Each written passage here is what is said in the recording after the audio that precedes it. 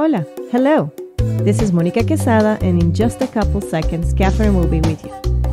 Pero para los que prefieren escuchar en español, hoy compartimos la lectura de uno de nuestros reportajes en el Colectivo 506, solo en su versión en inglés. Si quiere leer esta nota en español, le invitamos a seguir el enlace en la descripción. Para más columnas, más historias y más periodismo de soluciones, visítenos en elcolectivo506.com. I'm Katherine Stanley Obando. Today I will be reading my story, Insight, which was published in El Colectivo 506 on June 3rd, 2022. This was the inaugural piece in our mental health channel and was supported by the Rosalynn Carter Fellowship for Mental Health Journalism.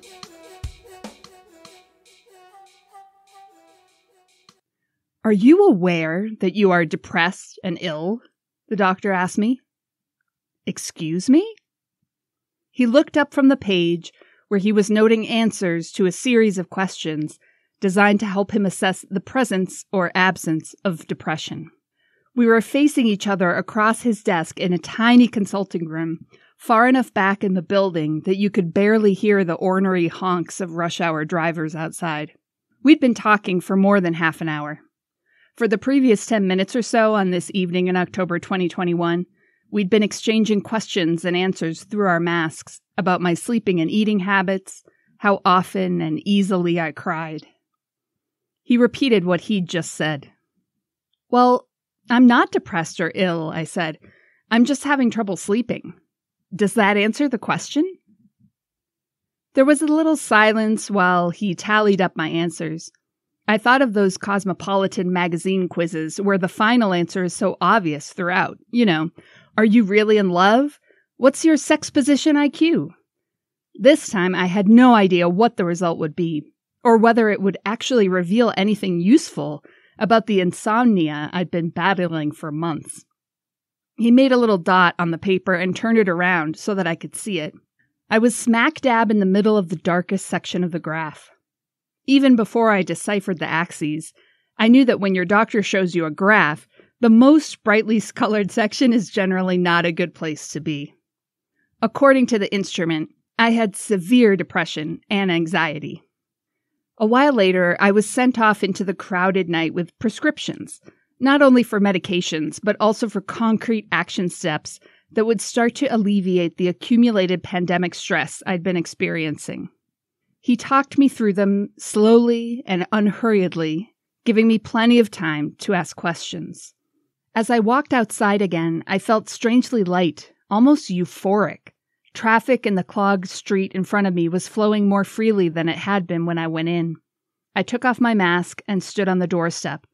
Just a few days after being named a Rosalynn Carter Fellow for Mental Health Journalism, I'd been diagnosed with a mental health condition for the first time in my life. For some reason, it made me feel much better. I couldn't help myself. Before I even hopped into my car, I looked up the test he'd given me. I discovered it's called the Hamilton Depression Rating Scale, or HDRS. I scrolled through it, feeling the need to see in English that last question I'd found so interesting.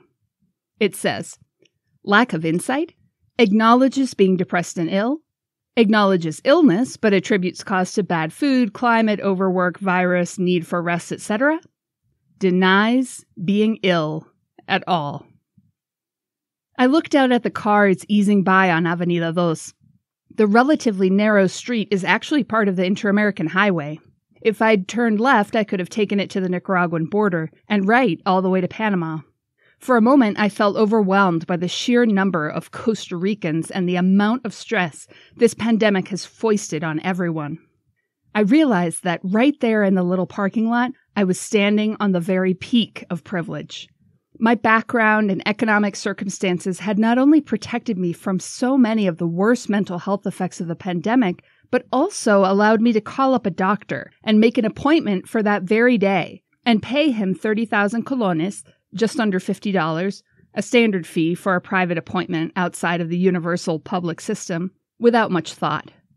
I'd been able to talk to him for as long as I liked. If I needed to see him again tomorrow, the next day, 3 times a week, that was all within my grasp. I had already been sufficiently passionate about mental health in Costa Rica to set my sights on creating a permanent section devoted to this topic at El Colectivo 506. Still, at that moment, I felt as if a lightning flash had illuminated the San Jose sky. If I had reached this point, so anxious that I couldn't sleep and completely unable to see what was going on inside my own brain and body, how was the rest of the population surviving? Bracing for impact. Short answer, I still have no idea. After wading through data on Costa Rica's current mental health outlook and speaking with some of the country's foremost advocates, I am even more astonished by the loads borne by the 5 million people around me. When it comes to mental health, Costa Ricans aren't just keeping pace with the global overwhelm caused by the pandemic.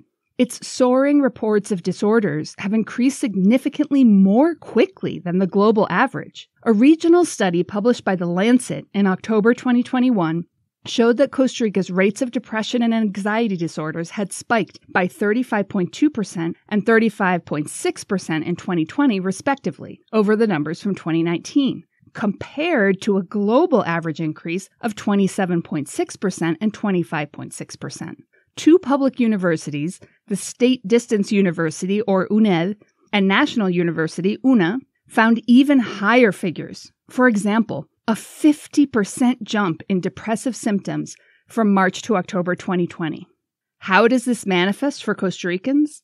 Respondents to the UNA-UNED study said that job loss, an overload of caregiving tasks, and economic and food insecurity were their leading stressors, affecting them in various ways. Those effects included physical impacts such as fatigue, muscle pain, headache, accelerated heartbeat or breathing, and stomach pain. Behavioral impact, such as increased consumption of caffeine, nicotine, alcohol, or other substances. And cognitive impact, such as difficulty relaxing and making decisions. That night in the parking lot, I knew I wasn't alone, but I didn't understand how crowded my doctor's office really should have been. A whopping 91.3% of Costa Ricans reported difficulty sleeping. Unsurprisingly, the UNA-UNED survey, as well as a national study by the University of Costa Rica's Institute of Psychological Research, showed that women and youth, low-income families, and coastal regions are bearing the brunt of the mental health impact. And in a country where most community health teams, or IBAIs, lack a mental health professional, and where inpatient mental health treatment generally requires a transfer to the country's capital, the road to treatment for a rural citizen is a long one. Costa Rica is rightly renowned as a wellness destination and hovers atop international happiness surveys on a regular basis. Without a doubt, it is a country whose natural landscapes and people enhance the happiness and well-being of millions of tourists each year. And it is a middle-income country that, despite its limited resources, has created a universal health system that outpaces some developed nations. It is also a country where mental health care has been long neglected. Despite its historic commitment to public health, Costa Rica didn't have a national policy on public health until 2012. It has implemented only a small percentage of the resources assigned to the National Mental Health Secretariat, created to oversee the implementation of that policy, has not replaced the Secretariat's director, who retired in 2020, and, as of the time of this writing in June 2022, had not even evaluated the 2012-2021 policy, let alone created a new one. In other words, Costa Rica appears to have gone off the rails of its mental health implementation timeline at the height of what is arguably the worst global mental health crisis in history. How did we get here after such a promising reboot to the country's approach to mental health just 10 years ago?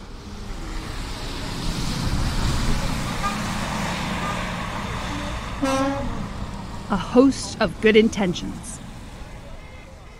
At least to my inexpert eye, Costa Rica's first ever national policy on mental health, a document meant to govern the country's mental health efforts from 2012 through 2021, is thorough and thoughtful. It calls for an ambitious and dizzyingly interinstitutional effort to decentralize mental health care, reduce the emphasis on institutionalization, and strengthen community networks to improve mental health in a holistic way. If fully implemented, the 137-page document would have led to improvements in Costa Ricans' access to green spaces, housing facilities, bike paths, high-quality drinking water, and spaces free from noise pollution, not to mention mental health care services. However, according to all those interviewed, the plan is far from full implementation. Of course, interviews conducted in late 2021 focus on the impact of the COVID-19 pandemic on the plan's implementation. During the crisis, everything was on standby, says Marta Vindas, head of psychology for Costa Rica's public health care provider, the Social Security System, or CAJA. But the policy's problems predated the pandemic. Looking a few years further back reveals that implementation of the plan was deeply flawed before anyone had heard of COVID-19. In particular, an audit performed by the Comptroller General's Office in 2018 reads like a textbook analysis of an underperforming government initiative. Those textbook chapters: lack of regulation, lack of staffing, lack of continuity between presidential administrations, and a resulting under-execution of budgetary resources. The secretariat charged with implementing the policy was created by a law that allows 3 months for the accompanying regulations to be finalized, but that process took 4.5 years, hamstringing the secretariat in the meantime. The secretariat hasn't received the personnel it requested from the health ministry. Changes in presidential leadership have resulted in what the report calls modifications of previously defined priorities. In terms of budget, even though the Secretariat didn't even receive all the resources it was assigned by Law 8718, it was 89 million colones short, approximately $130,000, as of the time of the Comptroller's report on August 31st, 2018, it had still spent only 19.5% of its assigned resources, 128.9 million of 433.8 million colones, or approximately $197,000 out of $665,000. The policy's action plan, quote, does not include, for example, a budget to implement its actions, concrete goals, baselines, or indicators that facilitate monitoring, the report states. Quote, the initial evaluation, which should have been carried out at the end of the 2013-2015 triennial, has not been carried out, end quote. Fast forward to 2022, and a country reeling from the impact of a global pandemic, and you guessed it, massive implementation gaps remain.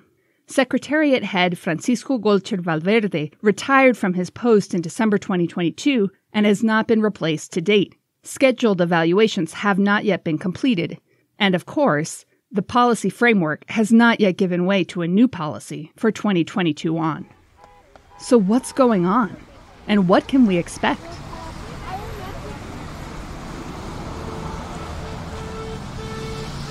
A leadership gap.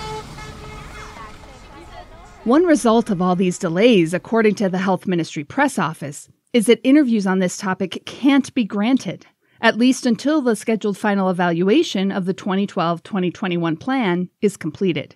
While the first triennial evaluation was postponed, as described in the Comptroller's report, the press office says that a consulting firm was hired to do a revision of the plan in 2017-2018 and is now working on the final evaluation of the 2012-2021 period, which will be completed this month. So, watch this space. What about a new head for the Secretariat? While I haven't been able to confirm this, it's probable that the much-delayed process was delayed still further by the impending arrival of a new president, Rodrigo Chávez, and his pick for health minister. Now that Chávez has been sworn in, the health ministry's press department responded to our queries this week by explaining that, quote, the person who will be in charge is in the process of being named by Human Resources, end quote. What about the fact that the country has no official policy to date, at a time when mental health needs are arguably more acute than ever? When can a new policy be expected? Work is being done on a new policy, the press office states, arguing that the impact of this delay of the actual process towards the policy's goals has been minimal. Quote, the Secretariat has been coordinated from the office of the minister since the retirement of its head. At this time, it's under the responsibility of Dr. Alexei Carrillo Villegas, Vice Minister of Health, end quote. When the old policy expired, then Health Minister Daniel Salas, quote, told the entities involved that until the evaluation is complete and a new mental health policy is created, the 2012-2021 policy and its action plan remain in place until 2023, end quote. In addition to filling these voids, more fundamental changes are needed, according to Dr. Angelo Arguello Castro, president of Costa Rica's College of Psychologists. He says that while the organization initially applauded the policy, quote, "Today, in contrast, we've been obliged to point out that state authorities should have gotten more involved when it comes to putting their boots on and going out into the battlefield, helping each person and each institution to understand their roles within the national mental health policy, not just giving them an assignment, giving them instructions, and that's it," end quote. He says that, for example, the policy relies heavily on implementation by local authorities, but not enough energy was invested in ensuring their buy-in. Marta Vindas from the Caja echoes the idea that building up support is important. Quote, "The topic of mental health is still a confusing topic in this country. Not everyone focuses on it, so you have to create the path, which makes everything slower," end quote. Carolina Ulloa, one of the 3 health ministry officials now working at the Secretariat for Mental Health, described in December 2021 a short-staffed operation that's doing its best. "There are very few of us, just 3 psychology professionals," she says, explaining that the 3 have divided up the work by thematic area as well as by region. Each one coordinates the ministry's mental health initiatives in 2 to 4 regions. These range from regional diagnostics to mental health trainings for primary care staff. "It's a titanic task, a marathon, I tell my colleagues," Carolina admits, "but not impossible."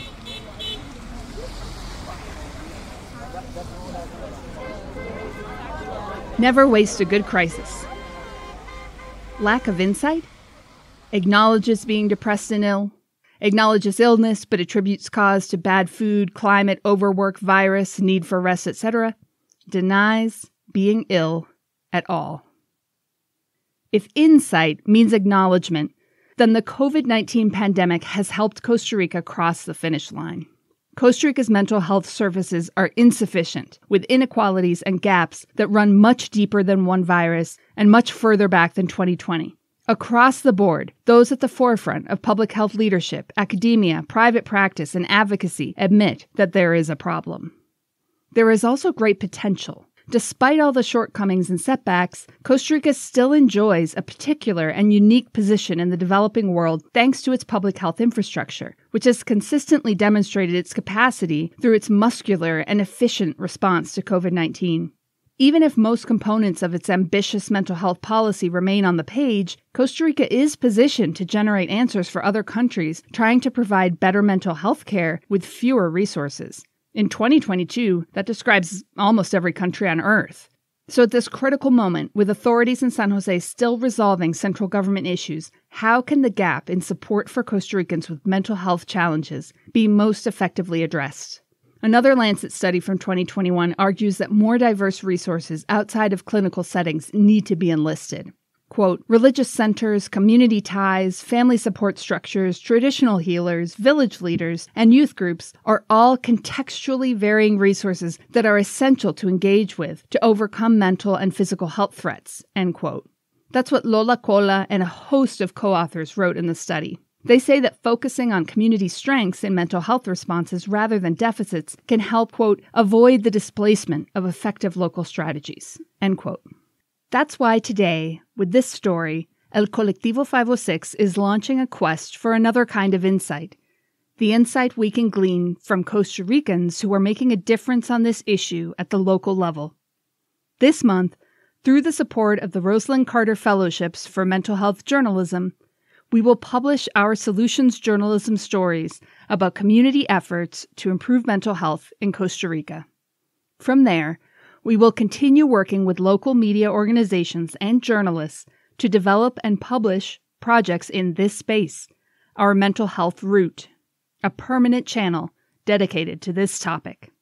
You can join us as a community member, as a reader, or as an annual member who helps increase our funding for rural journalist stipends, or as an organization interested in becoming part of our mental health route. Contact us at elcolectivo506@gmail.com or 506-8506-1506.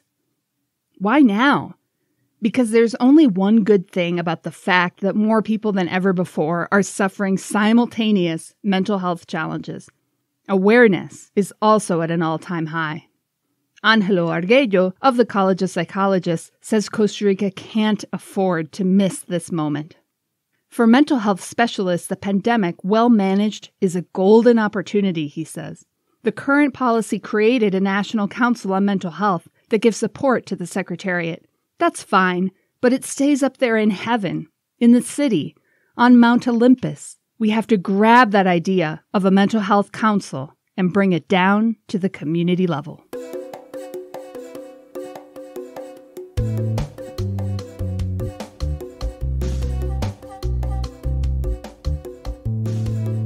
This podcast was written and produced by Mónica Quesada Cordero and Katherine Stanley Obando for El Colectivo 506, a women-led journalism organization for and from Costa Rica that focuses on solutions journalism and rural communities.